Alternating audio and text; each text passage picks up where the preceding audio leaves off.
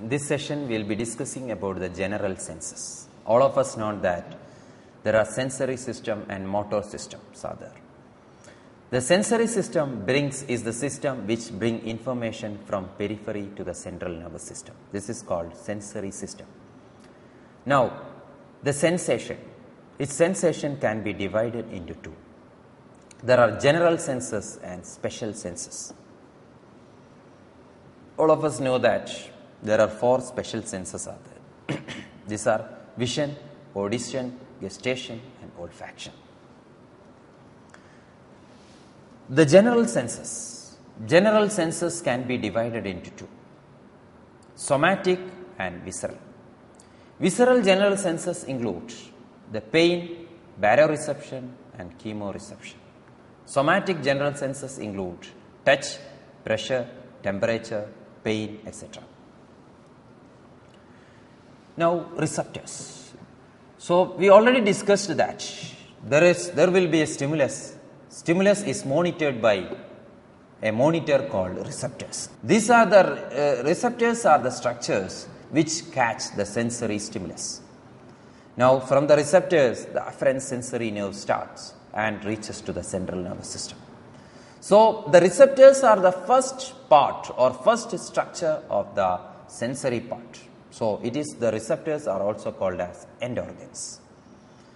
Now, the receptors may be a special structure or even a nerve terminal.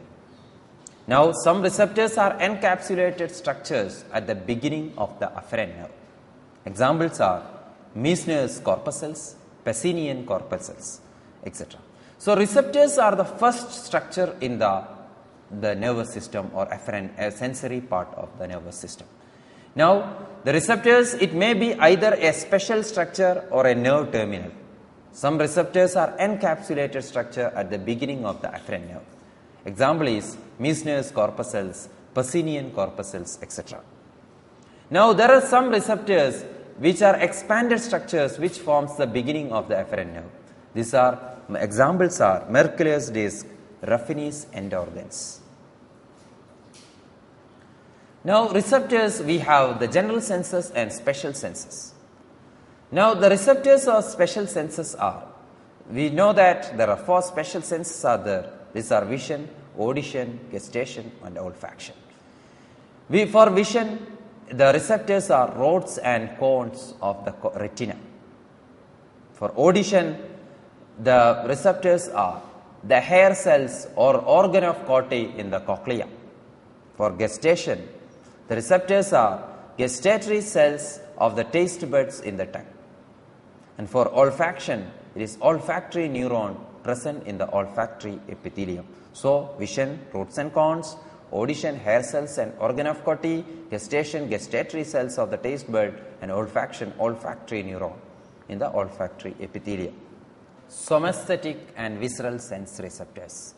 The first one in this touch and pressure, the receptors are Mercurius disc, Meissner's corpuscles, Pacinian corpuscles, Ruffini's end organ and free nerve ending are the receptors for touch and pressure. Now, for the receptors of the pain is free nerve ending and receptors of cold is Cross's end organ. Receptors of warm is again free nerve ending. Receptors of proprioception are muscle spindle and Golgi tendon organ. Then cristae and macula of vestibular apparatus. These are the receptors of proprioception. Chemoreception is done by carotid body, central chemoreceptors in the brainstem and glucoreceptors in the hypothalamus. Baroreceptors in the body are carotid sinus baroreceptors, afferent arteriole of the renal artery and left ventricular mechanoreceptors. These are some examples for, these are the baroreceptors in the body. Now, there is another term called extroreceptors. Extroreceptors are the receptors which send an immediate external environment.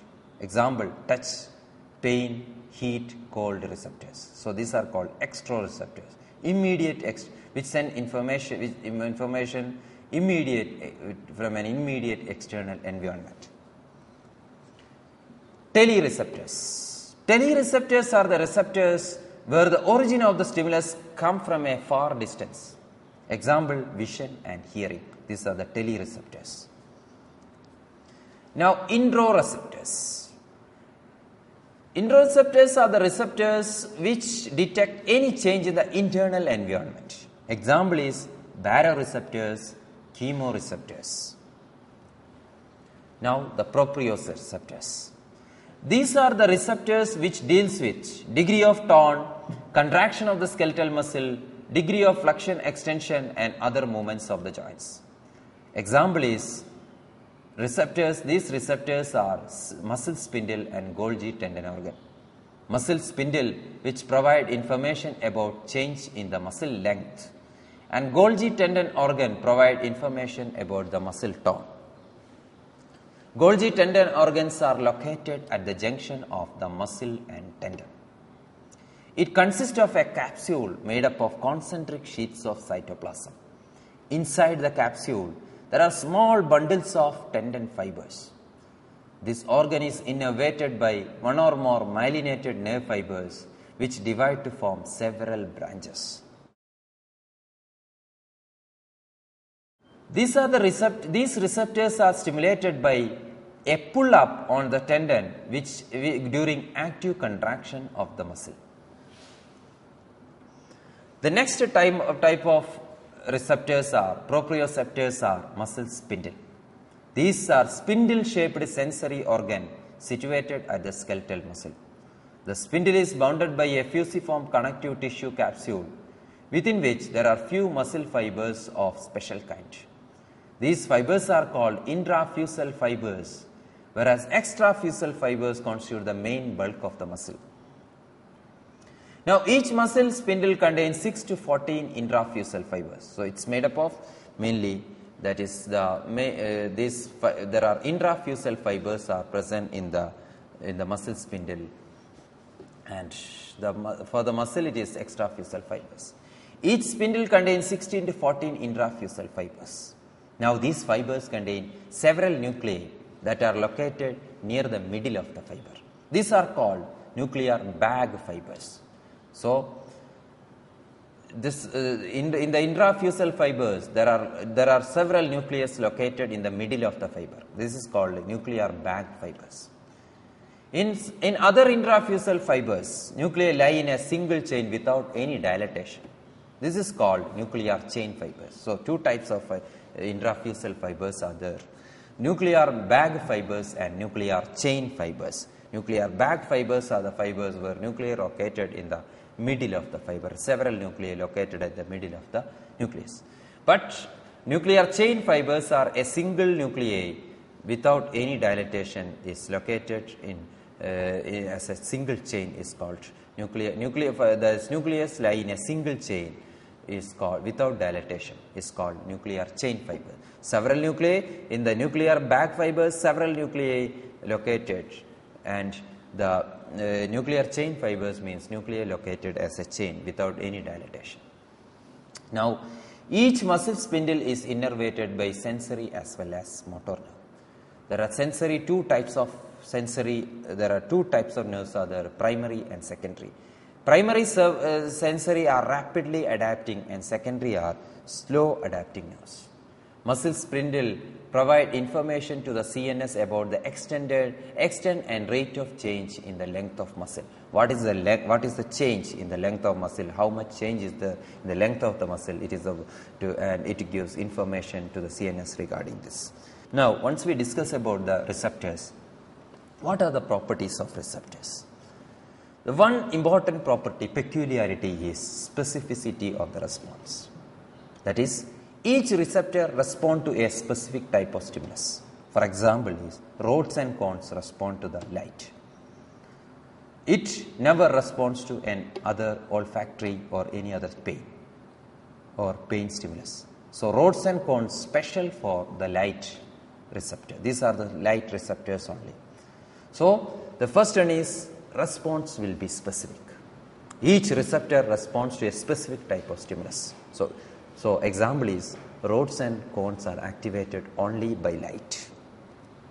Next one is another law called a law called Weber-Fechner law. For example, there is a stimulus is given to a receptor, and consider it is 10, and the sense perceived is 1. Now, if you are increasing the intensity tenfold, you are giving 100, but the perception intensity won't become 10 times. It become only doubled. For example, if you are using a small pin and making a small prick, so intensity is this. If you are using a high intensity the pain perceived will be, if you are using with a small needle and making a small prick, soft prick, so the pain perceived will be, there will be an amount of pain will be there. Now, if you are using the same needle with high intensity prick, that is 10 times of the previous prick, but the pain produced won't be 10 times. The pain will be only doubled. That is, our body can perceive pain due to low intensity stimulus. For example, a severe crushing injury does not cause a death due to pain. So, this is called Weber-Fechner law. Now, third peculiarity of these receptors are its adaptation. That is, whenever you are giving a stimulus, in the initial time it responds vigorously, and there will be a time come it won't respond. As the stimulus continues, at times comes when the receptors, despite of the presence of the stimulus, stop the response to the stimulus. For example, I will tell you, when a person is put on clothes, in the beginning he will be aware of wearing the clothes, but later it comes that time passes, he won't be beware of regarding that clothes. So, this is called adaptation. But not all the stimulus will go for adaptation. So, only some stimulus, some receptors go for adaptation. There are some receptors which does not develop an adaptation. Example, pain never develop an adaptation, or muscle spindle never develop an adaptation. Now, another peculiarity of the receptor is its generator potential. So, when a receptor is stimulated, it develops a non-propagated current called generator potential. When the generator potential is sufficient, the action potential develop and conduct the impulses. So, whenever you are giving a stimulus, in the receptor, a generator potential will be produced. Now, if the generator potential is sufficient, it causes an action potential and conduction of impulses. Otherwise, it won't conduct the impulses. In this session, we discussed about different types of sensors, special sensors, general sensors, and different types of receptors, proprioceptors, and what are the different properties of receptors.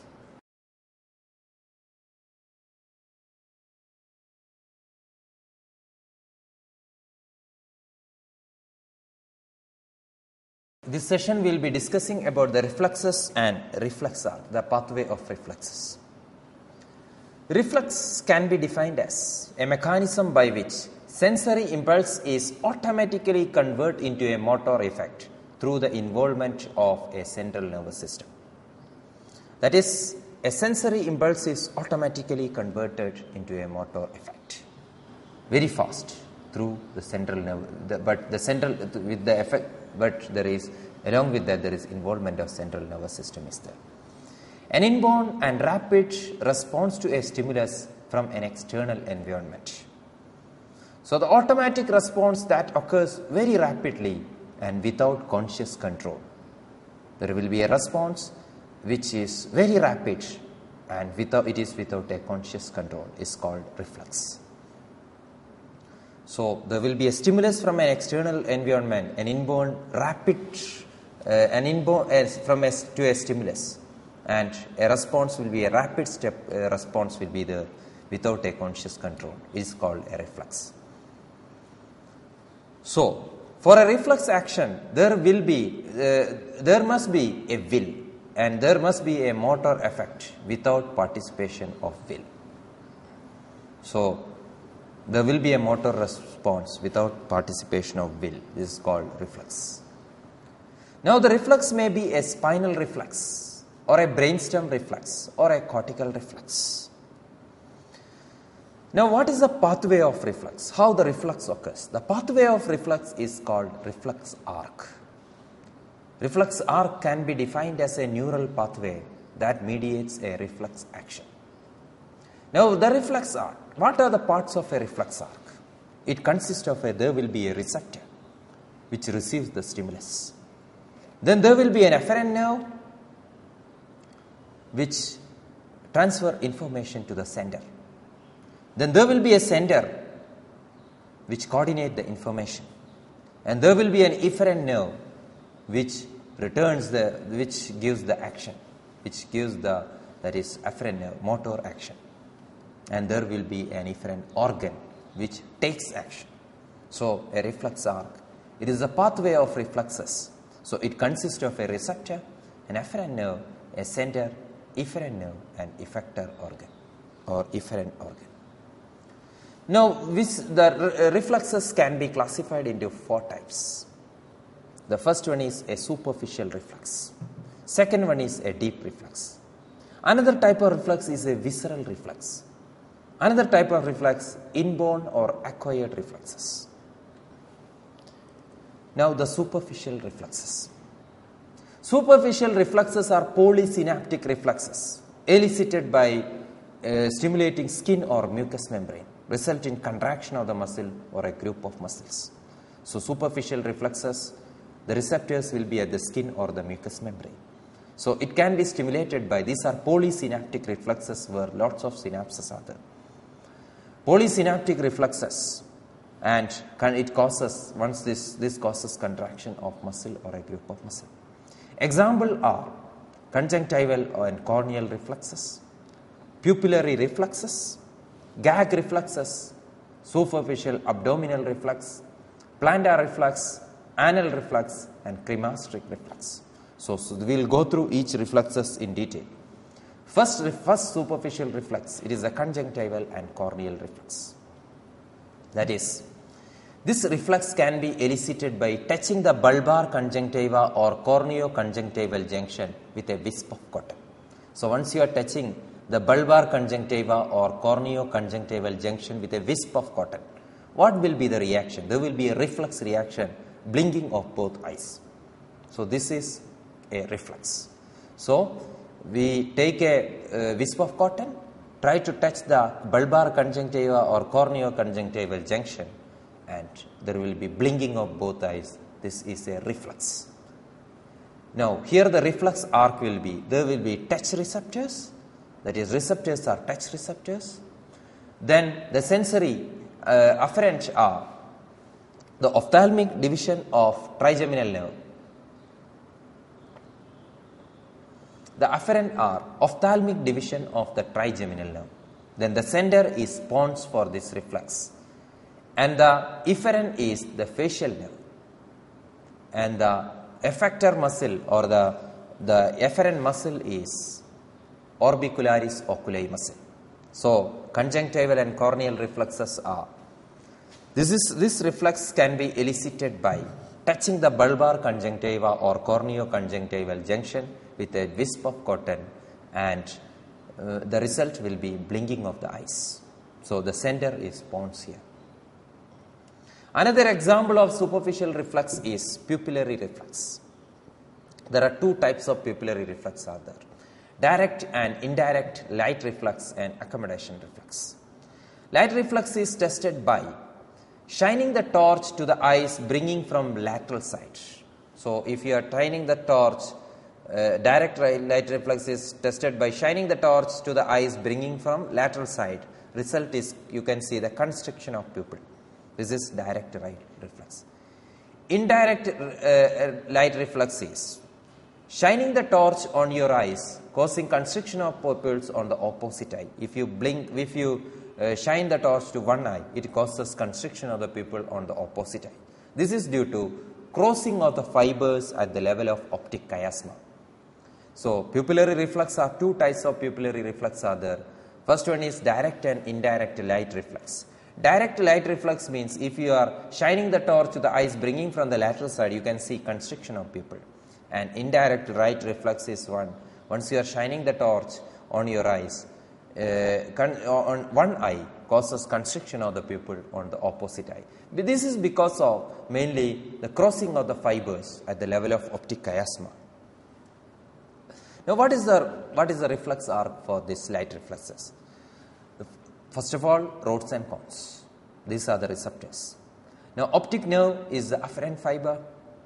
The sender is the midbrain. Then oculomotor nerve is the efferent fiber, and sphincter pupillae is the effector organ or efferent organ. Next type of reflex is the accommodation reflex. We discussed there are two types of pupillary reflex. First one is direct and indirect light reflexes, and the second one is accommodation reflex. Accommodation reflex is that we ask the subject to look far and then suddenly to the nearest object. We are asking him to look far and then suddenly to the nearest object. There you can see the convergence of eyeball. Like this, we are asking him to look far and nearest object. We can see the convergence of eyeball and constriction of pupil. The reflex arc is as same as that of light reflex. Now, in certain conditions, this reflex is absent. In conditions like neurosyphilis of the neurosyphilis, this reflex is absent.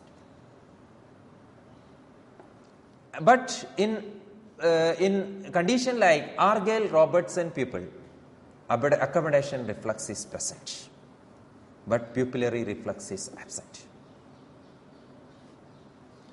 Next type of reflex, superficial reflex, is the gag reflex.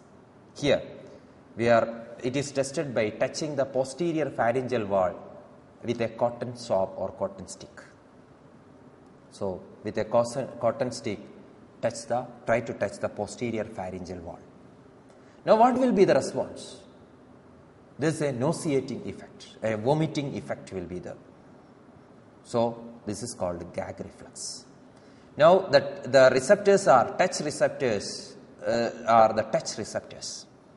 The afferent fibers are glossopharyngeal nerve, medulla as the sender, and vagus nerve is the nerve, the efferent nerve, and the muscle act or the efferent muscles are the pharyngeal muscles.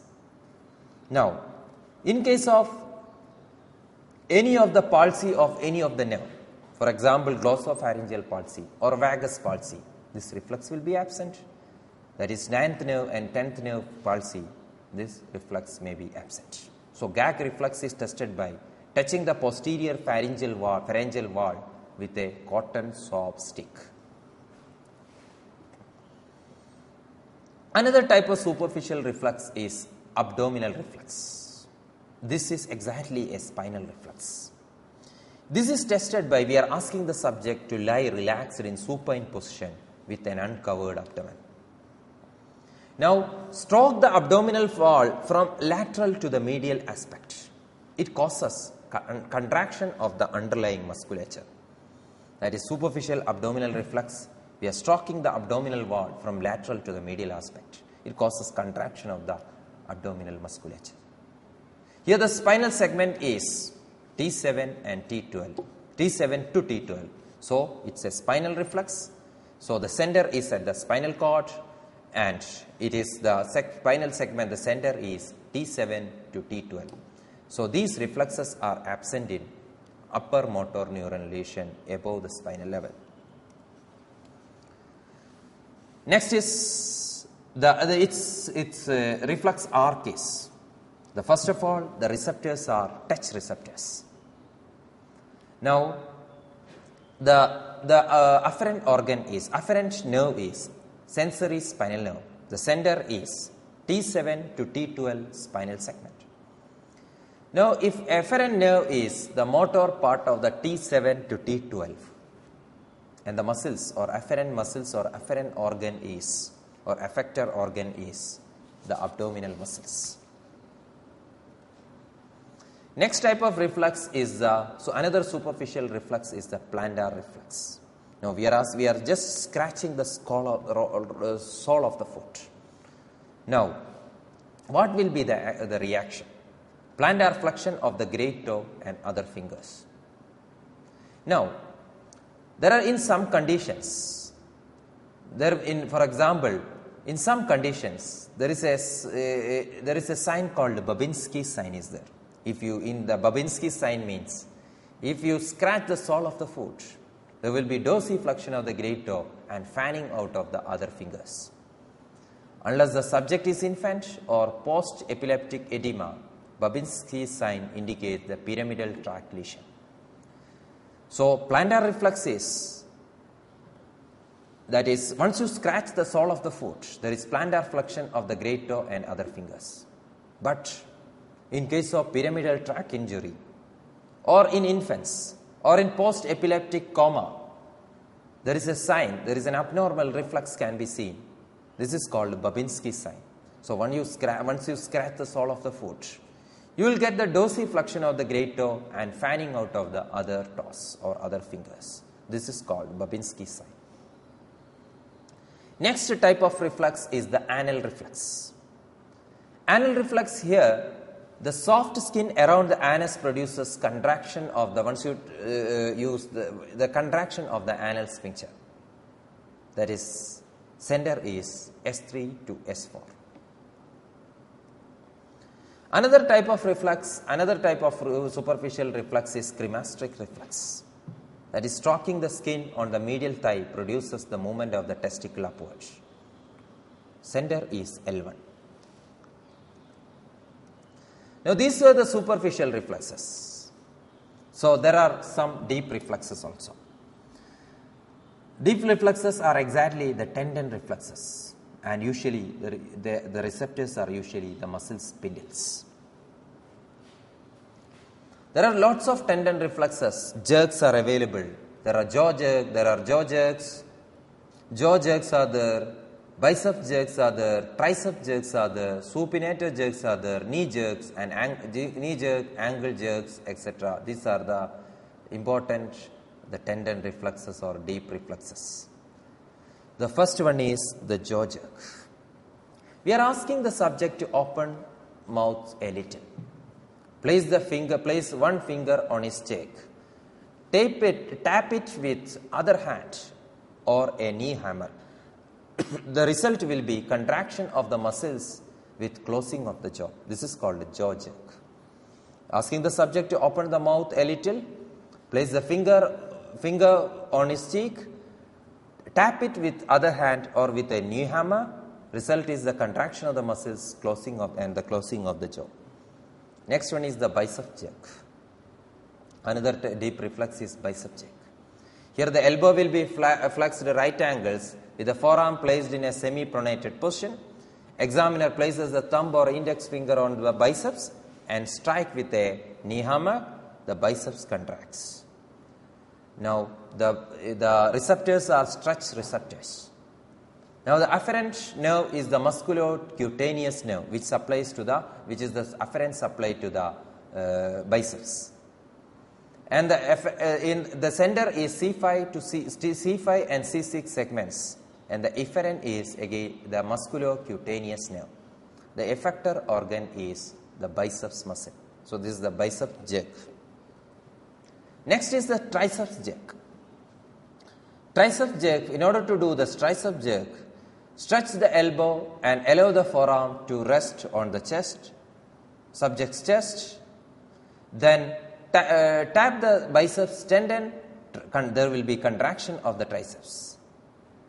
The receptors are stretch receptors. The afferent nerve is the radial nerve. Center is C6 and C7.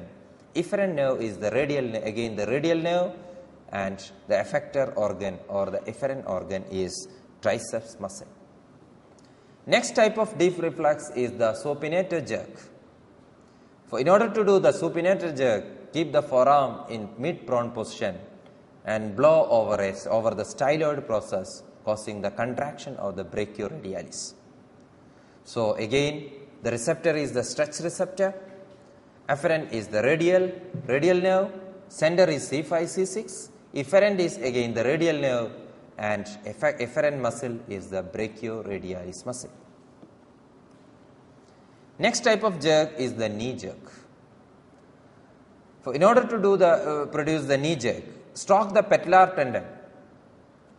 The subject should be in sitting position, and you just stroke the patellar tendon.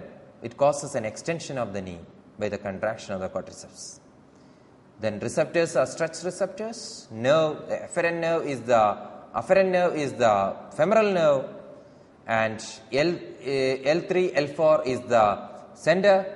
L2 to L4 is the sender, and efferent nerve is the femoral nerve, and quadriceps femoris is the muscle. Now, angle jerk. In order to do angle jerk, place the lower limb on bed so that it is slightly everted and slightly flexed.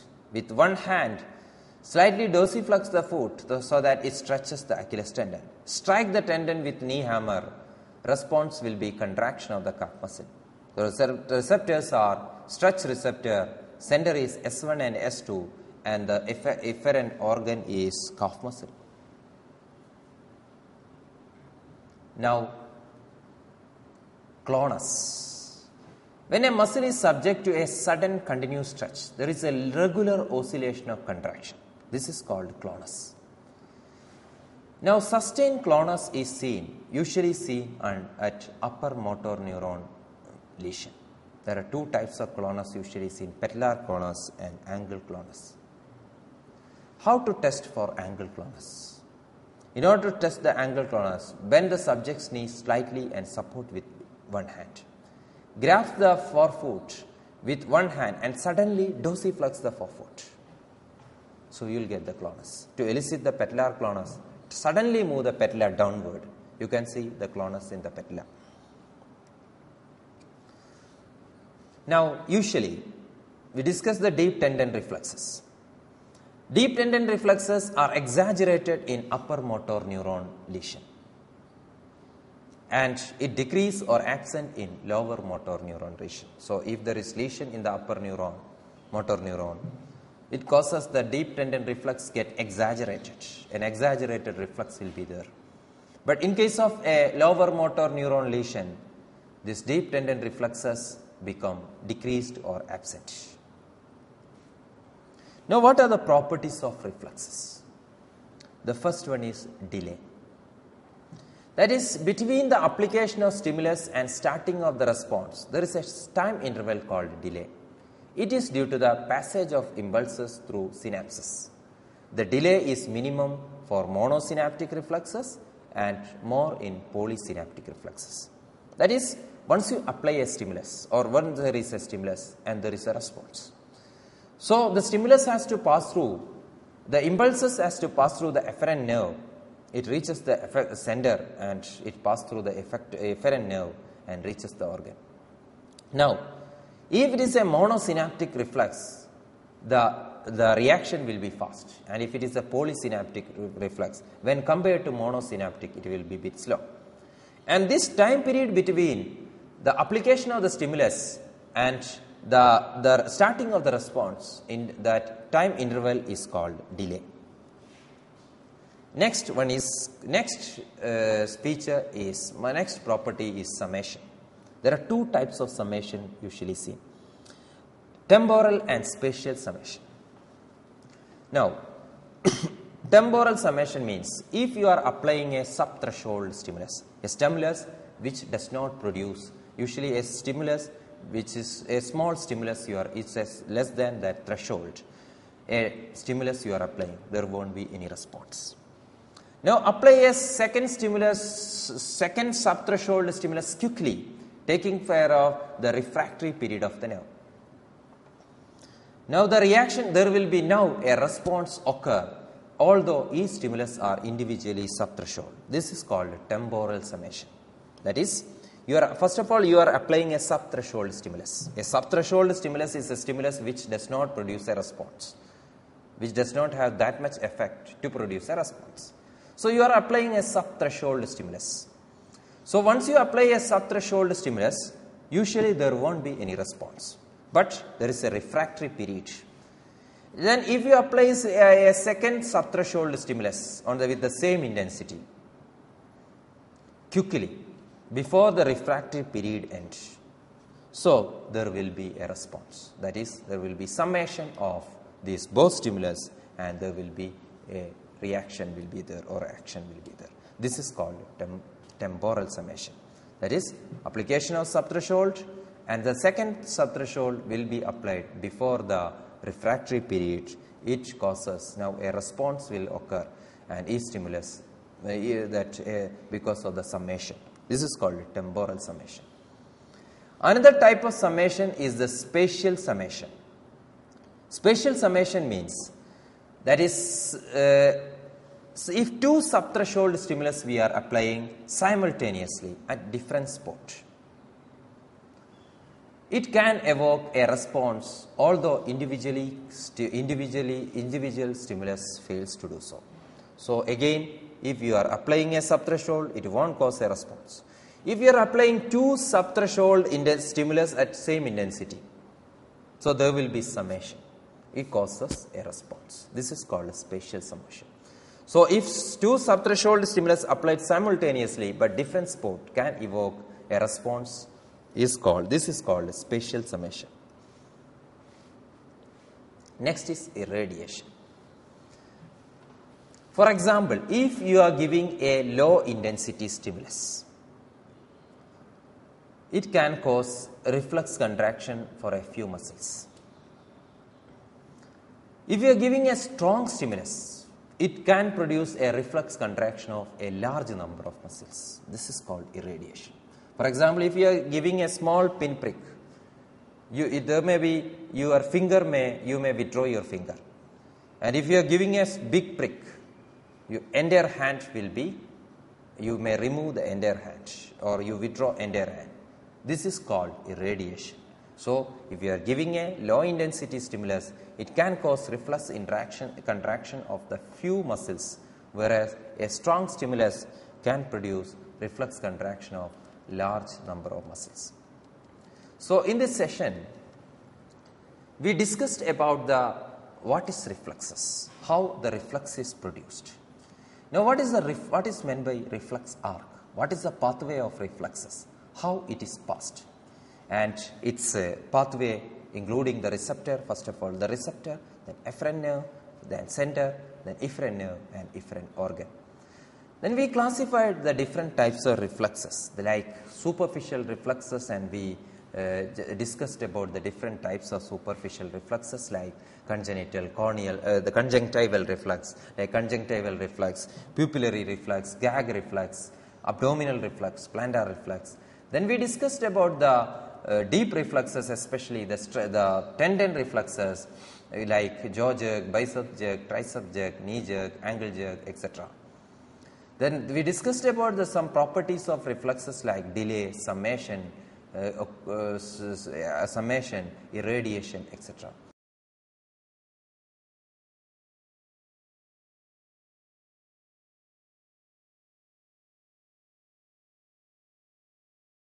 In this session, we will be discussing about the spinal cord.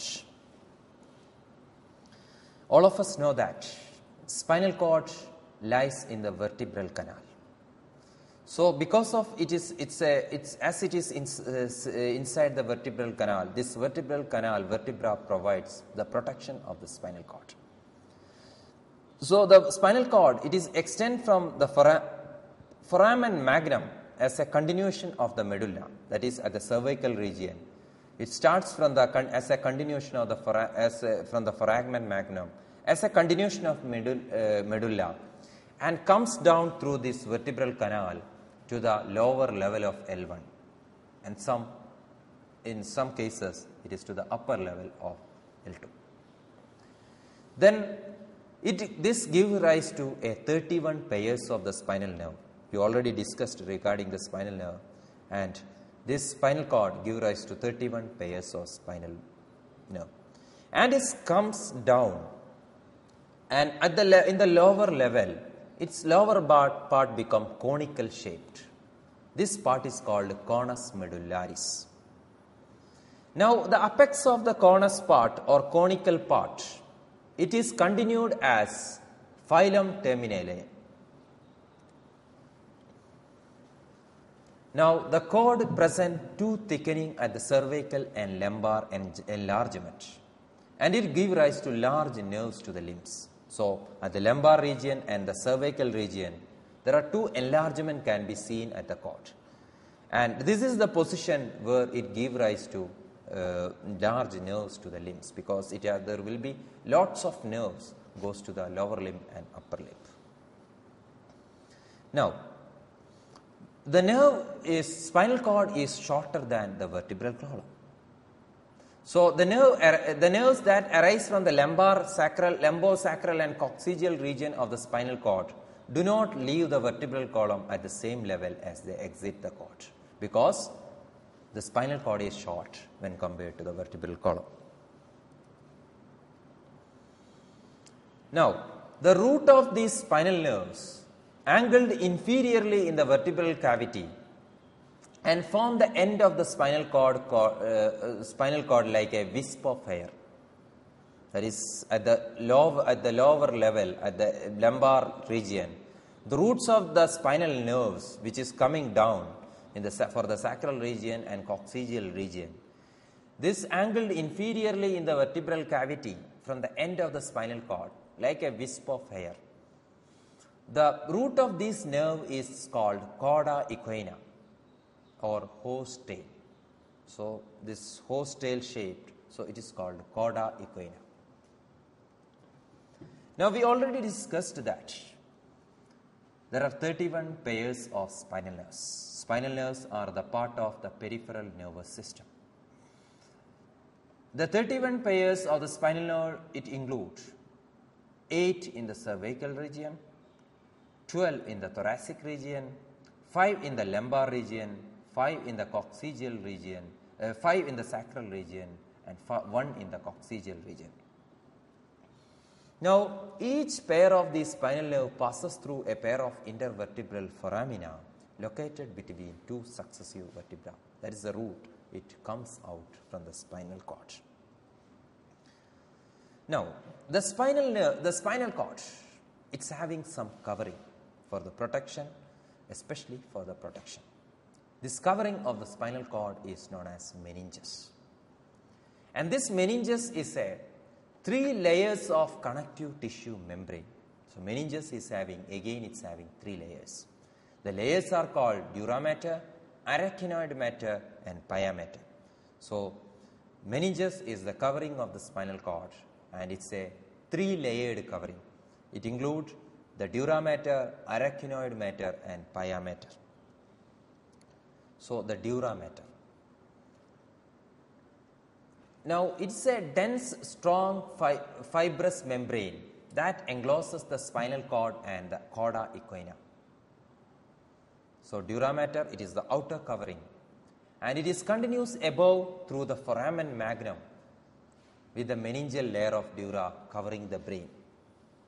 So, this meninges again covering the brain, and this dura mater continues through the foramen magnum to the brain. Inferiorly, it ends at the phylum terminale at the level of the lower border of the second sacral vertebra. It comes down and reaches till the level of the second sacral vertebra. The dural sheath lies loosely in the vertebral canal and separated from the wall of the vertebral canal at the dural space. These contain loose connective tissue and the internal vertebral venous fluxus also. So, this is the outer covering, the dura mater. Dura mater extends along each spinal nerve root and is continuous with the connective tissue surrounding each spinal nerves. So, this is called epineurium. So, dura mater is continuous with the spinal nerve root. This is called epineurium. The inner surface of the dura mater is in contact with the arachnoid matter. Inside the dura mater, we have the arachnoid matter, and the inner surface is in contact with the arachnoid matter. Now, the second layer is the arachnoid matter. Arachnoid matter is a delicate, impermeable membrane that covers between the lies between the dura mater externally and pia mater internally. It separates from pia by a white space called subarachnoid space. The arachnoid matter continues along with the spinal nerve root, forming a small lateral extension of the subarachnoid space. The third and the inner covering is called pia mater of the spinal cord. Is called the third and the inner covering of the spinal cord is called pia mater. It's a vascular membrane that closely covers the spinal cord and is thickened on either side between the nerve root to form ligamentum denticulum, which passes lateral and adhere to the arachnoid and dura mater. It forms the ligamentum denticulum.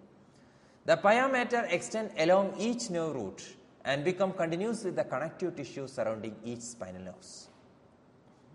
Now, what is the function of this pia mater? Main thing is that protection. It protects the spinal cord and compression and from shock and compression, and all these things protect the spinal nerve also. So, all these things, the dura mater, pia mater, and arachnoid mater, makes the spaces. There are spaces can be seen between all these. There are three covering are there, and there are spaces can be seen between each covering. And these are filled with some, there are three spaces are there. There is epidural space is there, subdural space is there, subarachnoid space is there. Epidural space is external to the dura mater. Usually anesthetics are injected at this space. Next is the subdural space. It is below the dura mater. That is below the dura mater. It contains the serous fluid. Third space is the subarachnoid space. Subarachnoid space is the space between the pia mater and arachnoid mater. This is the space which is filled with cerebrospinal fluid or CSF. Now, what is cerebrospinal fluid? It is a modified tissue fluid. So, it contained in the subarachnoid space. It is also there in the ventricular system of the brain and subarachnoid space. So, it is there in the brain and the spinal cord. Now, its space around it is seen in the subarachnoid space, only the subarachnoid space, but CSF reflects that is in the subarachnoid space of the brain, and CSF replaces lymph in the central nervous system. That is, instead of lymph outside the body, here the cerebrospinal fluid is there. So, it's a fluid, it's a tissue fluid, modified type of tissue fluid, which is seen in the brain and spinal cord. And especially in the brain, it is seen at the seen at the ventricular system. And in the spinal cord, it is at the subarachnoid space. Now, CSF replaces lymph in the CNS. Now, how the CSF is formed? CSF is formed. The bulk of the CSF is formed from the choroid plexus of the lateral ventricle, which is seen at the brain, and a very small amount by the conoid plexus of the third and fourth ventricle. So, formation of CSF is mainly from the choroid plexus and from the conoid plexus. That is, choroid plexus are present at the lateral ventricle, and conoid plexus are present at the third and fourth ventricle. So, CSF formation is that the choroid and conoid plexus. And it is also formed by by the capillaries on the surface of the brain and spinal cord. So, formation of the CSF is from the choroid plexus and conoid plexus, which is seen in the brain. And it may form from the capillaries on the surface of the brain and spinal cord. Now, how much is the total amount of CSF in the body? It is around 150 ml, and it is formed at the rate of 200 per ml per day. That is per hour. That is, total amount of CSF is 150 ml, and it is formed at the rate of 200 ml per hour. Normal pressure formed by CSF is 60 millimeter to 10 millimeter of water. Now, how the CSF, we discussed that CSF is a fluid which is formed at the choroid plexus and conoid plexus, and which is seen at the arachnoid space also, which is seen in the subarachnoid space. So, how the circulation is of the CSF? There are two lateral ventricles communicate with the interventricular foramen. This is called foramen of Monro with the third ventricles. That is, two lateral ventricles communicate with the interventricular foramen with the third ventricle. The third ventricle is connected with the fourth ventricle by aqueduct of Sylvius. The fourth ventricle is in continuation with the narrow central canal of the spinal cord, and through the third foramina and its roof with the subarachnoid space. Now, the central canal has small dilatation at its inferior end, referred as terminal ventricle. The CSF passes from each lateral ventricle to the third ventricle through interventricular foramina or foramen of Monro, and ends from third ventricle to the fourth ventricle and through aqueduct of Sylvius. And from fourth ventricle, CSF passes to the subarachnoid space through the medial and lateral, that is, from third ventricle to the, from fourth ventricle, CSF passes to the subarachnoid space. Again, the pathway of the CSF, the central that is, CSF passes from each lateral ventricle to the third ventricle through interventricular foramen, that is, foramen of Monro, and from third ventricle to the fourth ventricle through aqueduct of Sylvius, from fourth ventricle to the subarachnoid space. Now, CSF absorption. CSF is absorbed chiefly by arachnoid villi and its granulation, and is drained into the cranial venous sinuses. It is also absorbed partially by perineural lymphatics around the first, second, seventh, and eighth cranial. It is also absorbed by veins related to the spinal nerves. Now, what is the function of the CSF? It's having protective function. It gives nutrition, and it is the pathway of excretion from the CNS. Now, cerebrospinal fluids are present inside the we discussed about the cerebrospinal fluid and the different protective membranes. Now, once this protective membrane of the covering may get inflamed, this inflammation of the protective covering of the brain and spinal cord is called meningitis. It may be caused by any virus or bacteria or any other microorganism. Sometimes even some drugs also may cause the inflammation and inflammation of the meninges. So, meningitis is a term used to describe the inflammation of the meningeal covering of the brain and spinal cord, usually caused by bacterial, viral, and other microorganism infection. So, it's a life-threatening condition because this meninges is very proximity to the brain and spinal cord. So, it's a medical emergency. So, treatment has to be done as early as possible. So, meningitis is inflammation to the meninges or inflammation to the coverings of the brain and spinal cord.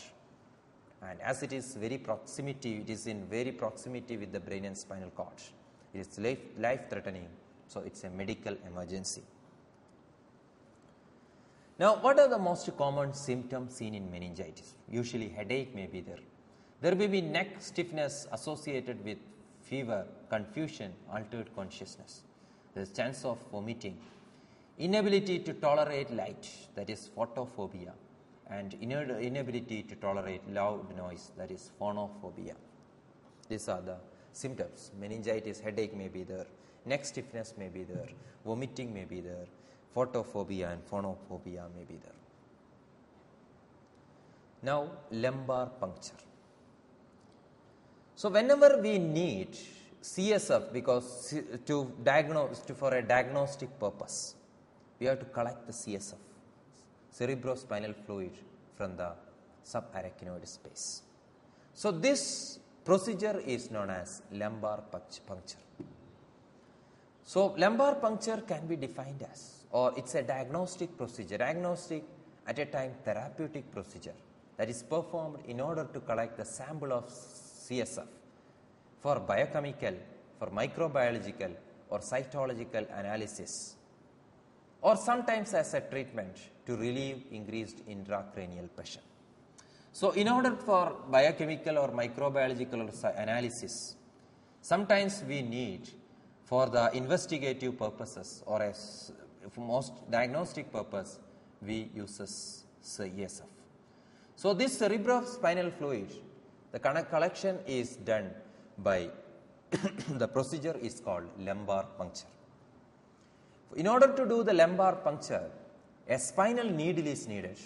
Spinal needle is inserted between the lumbar vertebrae at the level of L3 or L4 or L4 or L5.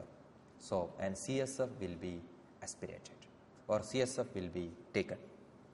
So, lumbar puncture is a diagnostic procedure usually, but even for therapy there is another type of lumbar puncture called therapeutic puncture, lumbar puncture.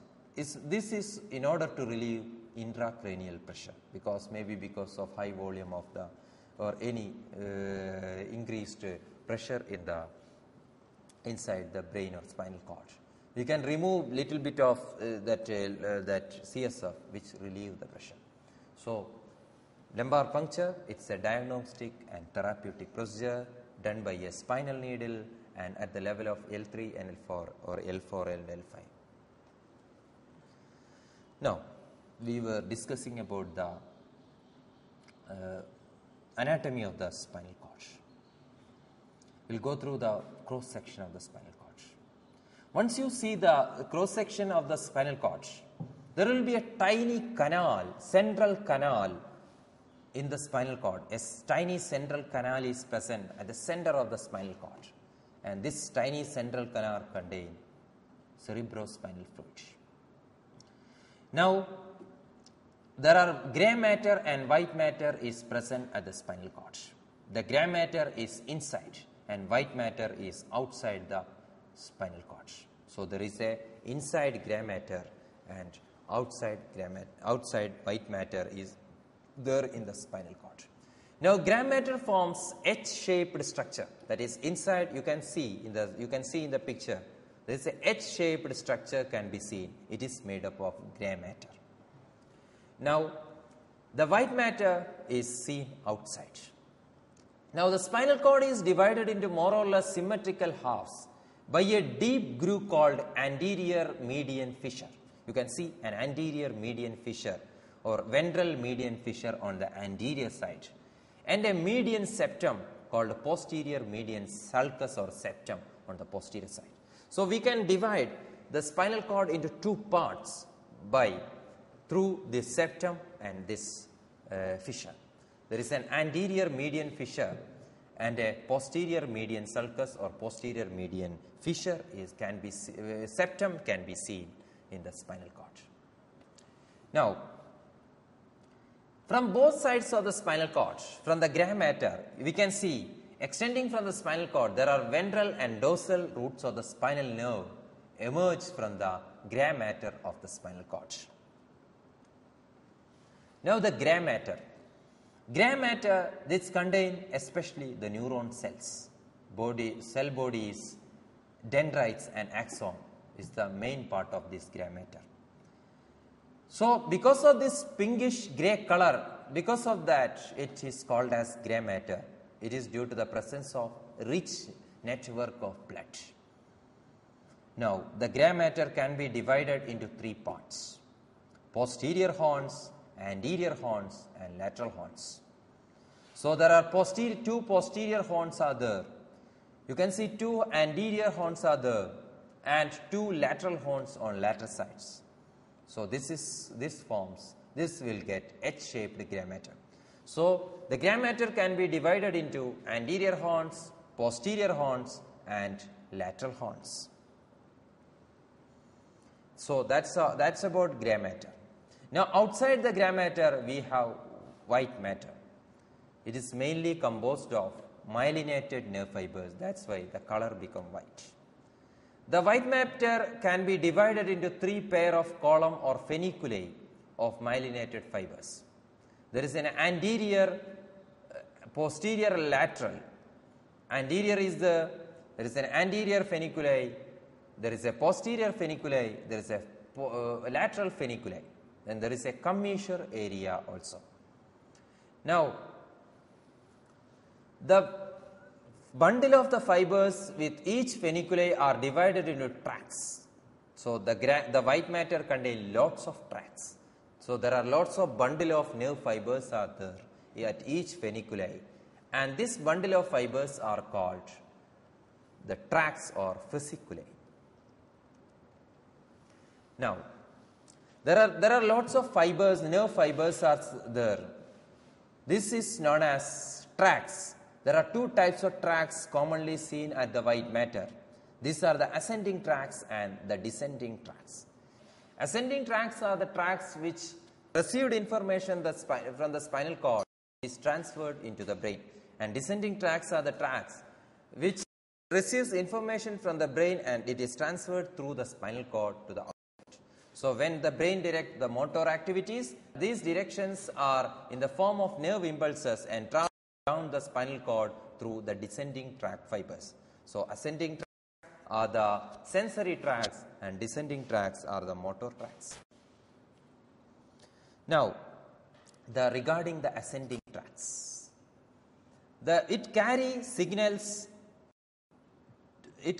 ascending tracts are tracts which carry signals in the spinal cord. Typically, types of neurons are available in the ascending tracts. The first order, there are first order neuron, there are second order neuron, there are third order neuron. First order neuron, it detects the stimulus and carries into the spinal cord. So first there are first order neuron, it detects the stimulus and carries into the spinal cord. Second order neuron is seen within the spinal cord. It is continuous to the thalamus, to the sensory, that is, thalamus is the sensory relay station. So second order neuron in the spinal cord carries to the thalamus.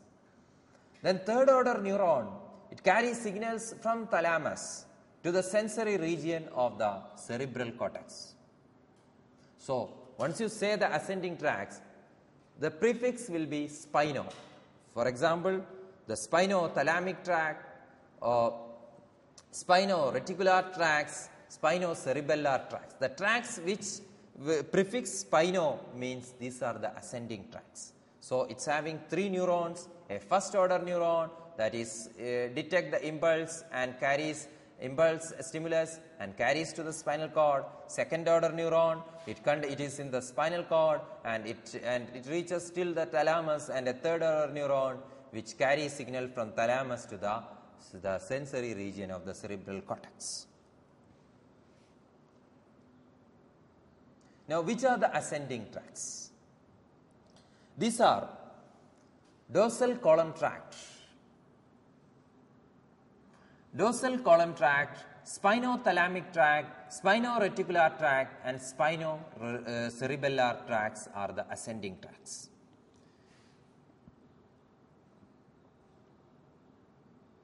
So, dorsal column tract, dorsal spinothalamic tract, spinoreticular tract, and spinocerebellar tracts are the descending tracts, ascending tracts. Then descending tracts are the motor tracts. These are pyramidal tracts. These can be divided into pyramidal tracts and extrapyramidal tract. Pyramidal tract include lateral corticospinal and anterior corticospinal tract.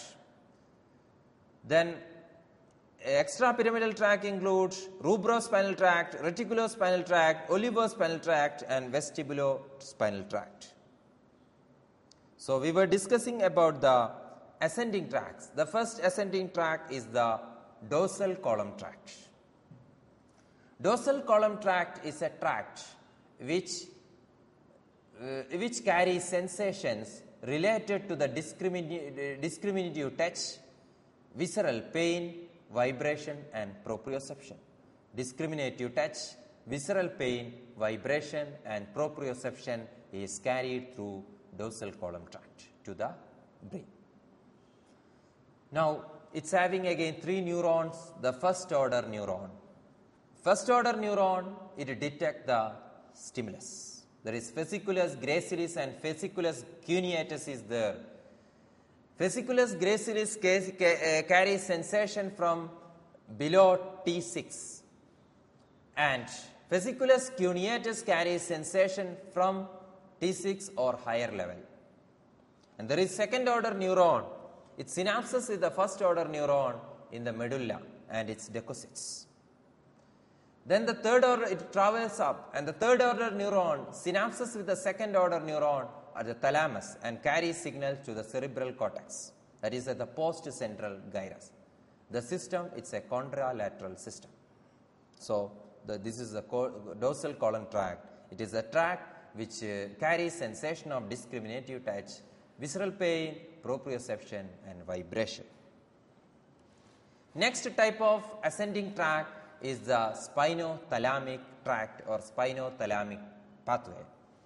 Now, spinothalamic pathway is the pathway or tract which carries sensation of pain, pressure, temperature, light touch, tickle and itch.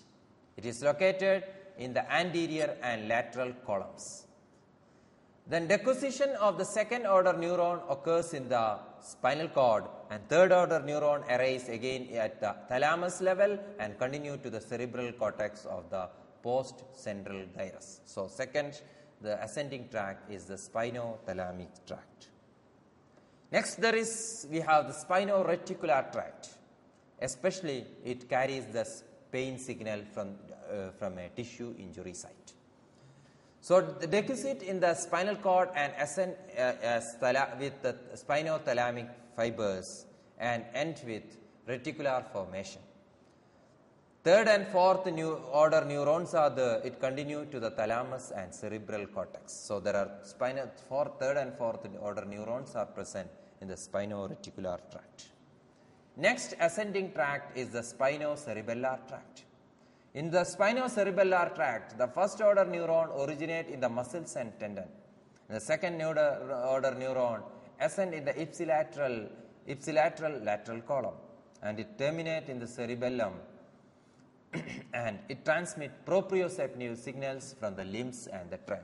So, spinocerebellar tracts for the transmission of proprioceptive signals from the limbs and trunk. So, these were the ascending tracts or the sensory tracts. Like ascending pathways, there are descending or motor pathways are also there in the spinal cord. So, the descending tracts deliver efferent impulse from the brain to the spinal cord. So, descending pathways can be divided into 2 groups. A direct pathway, that is called pyramidal tract. An indirect pathway, it is called extrapyramidal tract. Now, this motor pathway or descending tracts include 2 types of neuron. There is upper motor neuron and the lower motor neuron. Upper motor neuron begins with the soma in the cerebral cortex or brainstem, and lower motor neuron that is in the soma in the anterior horn, axon, leads to the muscle. Now, we can divide the tracts into 2 types. The descending tracts into 2 types, that is pyramidal tracts or pyramidal system. It's also called corticospinal tracts and an extrapyramidal system. Now, we will discuss about the pyramidal system or corticospinal tract. These are the direct pathways which originate from the pyramidal neurons in the postcentral gyri in the brain. Now, pyramidal neuron is in the upper motor neuron and it forms the corticospinal tracts. The upper motor neuron synapses in the anterior horn with the lower motor neuron. Then this lower motor neuron activates the skeletal muscles. This direct pathway regulates fast and fine skill movements. That is, This fast movement and skilled movement is directed by the pyramidal tract. Now, there are two types of pyramidal tracts. There are two parts. There is a lateral corticospinal tract and anterior corticospinal tract. In lateral corticospinal tract, upper motor neuron deposits in the pyramids of the medulla, and in the anterior corticospinal tract, upper motor neuron deposits at the spinal cord level. You can see the pyramidal tract system in the picture. Now, there are some other descending system other than the pyramidal system. These are called extra-pyramidal system. Now, its upper motor neuron originates in nuclei deep in the cerebrum, and upper motor neuron does not pass through the pyramids. And lower motor neuron is in the anterior horn of the motor neuron. It is at the lower motor neuron is an anterior horn motor neuron. And this system includes the indirect system or extrapyramidal system includes rubrospinal tract, vestibulospinal tract, reticulospinal tract, and tectospinal tract. So, these are not like pyramidal system. This in the extrapyramidal system is multisynaptic. Now, the different extrapyramidal system we already named it: tectospinal tract, reticulospinal tract, vestibulospinal tracts, and rubrospinal tract. Tectospinal tract, the reflex, it produces the reflex turning of the head in response to the sight and sound. Reticulospinal tract, its function is it controls the limb movement. Important to maintain the it is important to maintain the posture and balance. So, reticulospinal tract controls the limb movements. So, it's important to maintain the posture and balance. Next is the vestibulospinal tract, that is especially its main function is postural muscle activity that is controlled. And rubrospinal tract, it originates from the red nucleus of the midbrain and it controls the flexor muscles. So, you can see the picture of each tracts in this. We can see picture of all different descending tracts here. Now, we will be discussing about the spinal nerves. So, we already discussed is that spinal nerve is a part of the peripheral nervous system. There are 31 pairs of the spinal nerve. That is 8 at the cervical level, 12 at the thoracic level, 5 at lumbar level, 5 at sacral level, and 1 at coccygeal level. Now, how the spinal nerves are formed? Each spinal nerve is formed by the union of the anterior and posterior roots in the intervertebral foramen. Now, the anterior root, it contains the motor fibers for the skeletal muscle. Those from the T1 to T, so anterior root, it contains the motor fibers for the skeletal muscle. Those from T1 to L2 contain sympathetic fibers. S2 and S4 contain parasympathetic fibers. Posterior root contains the sensory fibers whose cell bodies are in the spinal ganglion. So, it is formed from the posterior and anterior root. The spinal nerves are formed from anterior and posterior root. Now, once we see the functional component, we can see there are 4 functional components are there for the spinal nerves. There is a somatic efferent nerve fiber is there. There is a visceral efferent nerve fiber is there. Somatic efferent nerve fiber is there, and visceral efferent nerve fiber is there. Somatic efferent nerve fiber is the fibers that transmit motor impulse from spinal cord to the skeletal muscle. Visceral efferent nerve fiber is fiber that transmit the motor impulse from spinal cord to the smooth muscle, cardiac muscle, or glands. These are the visceral efferent nerve fiber. So, efferent is just opposite of that. That is, somatic efferent nerve fiber means the fibers that transmit exteroceptive and proprioceptive impulse, that is sensory impulse from body to the spinal cord. Visceral means the fibers that transmit impulses from viscera to the spinal cord. So, functionally it is having 4 components. Functionally a spinal nerve is having 4 components. These are the somatic efferent, visceral efferent, somatic afferent, visceral afferent. Now, what is a nerve plexus? We might have heard lots regarding the nerve plexus, like brachial plexus, like lumbar plexus, like cervical plexus.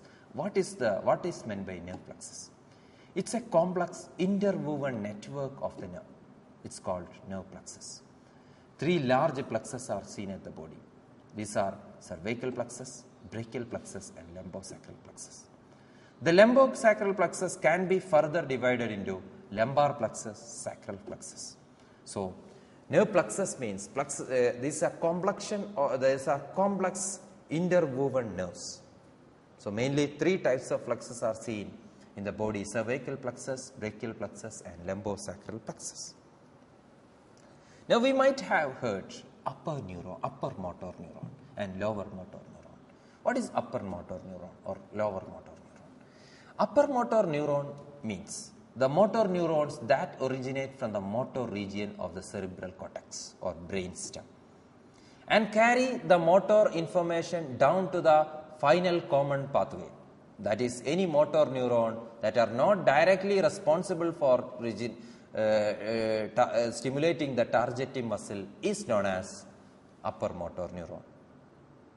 And the motor neuron which directly responsible for stimulating the target muscle is known as lower motor neuron. So, that is the difference between upper and lower motor neuron.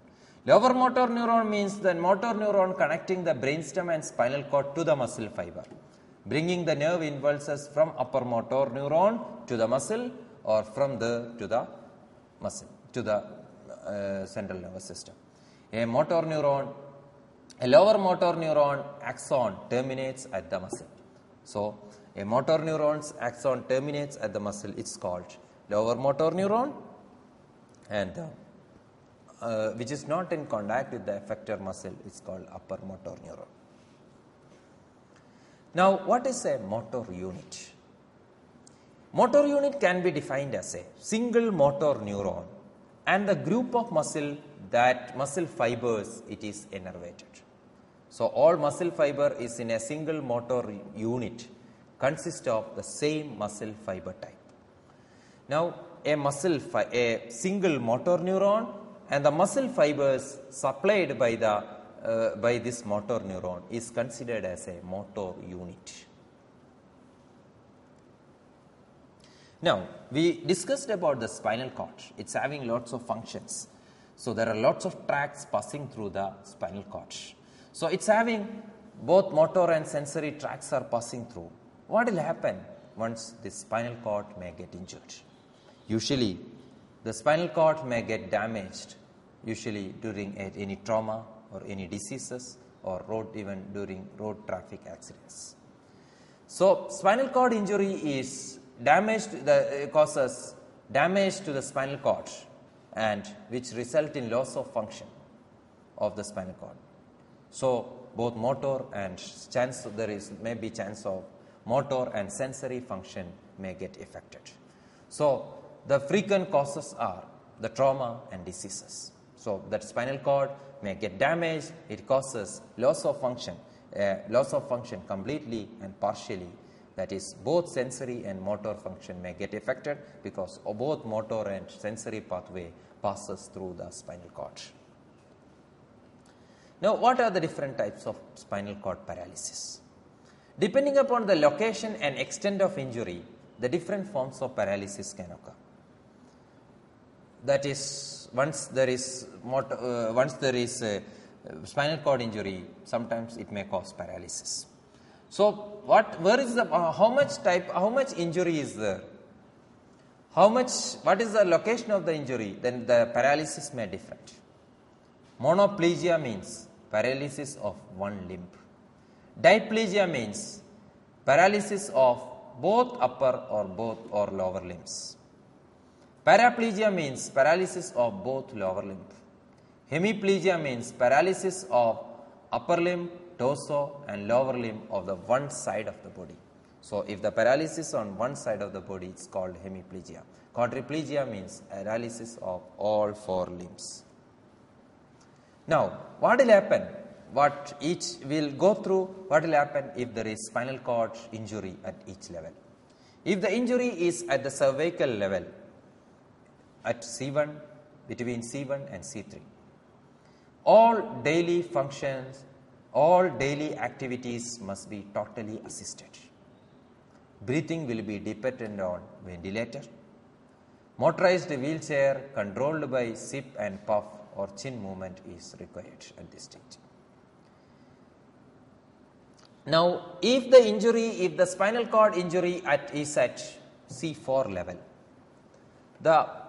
all the conditions will be almost same as that of C1 and C3, but breathing gets spared. That is, breathing can be done without a ventilator. Now, if the paralysis is at C5 level, there will be proper good head and neck shoulder movements as well as elbow flexion, but still electrical wheelchair is required and short distance with the support of some person he can move. Movement can be done. Now, if it is at C6 level, wrist extension movement will be good, but assistance needed for dressing, transition of the bed to the chair or car may be needed assistance. If C7 and C8 level is at the C7 and C8, all the hand movement will get spared. All the hand movement will get all hand movements and ability to dress, eat, drive, do transfer and do upper body washes. Now, if the paralysis at the thoracic level, that is even if at T1 and to T4, normal communication skills may be there. Help only be needed for heavy that is loading wheelchair into a car, etc. If it is T5 to T9, manual wheelchair can be done for everyday daily living and independent for personal care. And if it is at T10 to L1, partial paralysis of the lower body will be there. If it is between L2 and S5, some knee, hip and foot movements with possible slow, difficult walking with the assistance or aids. Only heavy home maintenance and hard cleaning will need assistance. Now the spinal cord injury, these we were discussing about the complete injuries, complete cut. Spinal cord injury may be complete or incomplete. So, spinal cord syndrome can be classified either a complete or incomplete categories. Complete is characterized by complete loss of motor and sensory function below the level of traumatic lesion. Incomplete is characterized by different neurological findings, that is partial loss of sensor, partial loss of motor function below the lesion.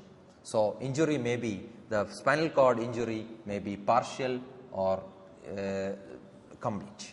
So, complete means all the motor function and sensory function will be below the level get affected, but incomplete some functions will be spared and there will be partial loss of sensory or motor functions. Now, partial lesion, we will go through some partial lesion. So, first one is a central cord lesion, usually involves in the cervical region. It usually results from the cervical hyperextension causing an ischemic injury to the central part of the cord. So, central part of the cord get affected. So, there will be motor weakness is present in the upper limb than lower limb. So, as the central cord is get affected, in the central cord syndrome, there will be motor weakness will be more in the upper limb than the lower limb. Then patient more likely to lose the pain and temperature sensation than the proprioception. Patient may complain of burning feeling in the upper limbs and more commonly seen in older patients with cervical arthritis and narrowing of the spinal cord. So, central cord syndrome means the center part will get affected. So, usually there will be upper limb will be affected than lower limb, and patients may complain of burning feeling in the upper limb, and they may lose pain and temperature, but proprioception may get spared. Next type of lesion is the brown sequoid lesion. In brown sequoid lesion, one side of the spinal cord, one half of the spinal cord may get affected. That is, brown sequoid syndrome may result from an injury only to only half of the spinal cord and is most noticed in cervical region again. Is usually a tumor or a trauma or inflammation may cause brown sequoid syndrome. So there will be motor loss is evident on the same side as the injury to the spinal cord. Sensory loss is evident on the opposite side, especially on the opposite side of the location. Then bowel and bladder will be normal. Person is normally able to walk through some bracing or a stability device may be required. The next one is the anterior spinal cord syndrome. It is usually result from a compression of the artery that runs along in front of the spinal cord. So compression of the spinal cord may form maybe from a bone fragment or a large herniation. Even a bone fragment or a disc herniation may cause compression of the anterior spinal cord syndrome. Patients with anterior spinal cord syndrome have a variable amount of motor function below the level of injury. Depends upon which area, which side of the anterior side is get affected. Sensation to the pain and temperature also are lost, while the sensitivity to the vibration and proprioception are preserved. So these are the different types of the spinal cord paralysis, that is spinal cord injury. It may be a partial injury or a complete injury. That is partial injury is again central cord syndrome is the brown sequoid syndrome and anterior spinal cord syndrome. Now this session we discussed about the anatomy of the spinal cord, and it's regarding the covering, the meninges, and it's part of the meninges. We discussed about the spaces, and we discussed about the cerebrospinal fluid, how it is formed and how it is circulated, and we discussed about how about the anatomy of the spinal cord and regarding the grammaton. Then we discussed about the tracts of the spinal cord, including there are ascending tracts are there and descending tracts are there. Ascending tracts are the sensory tracts and descending tracts are the motor tracts. Hence there are spinal nerves are there and nerve plexus are there.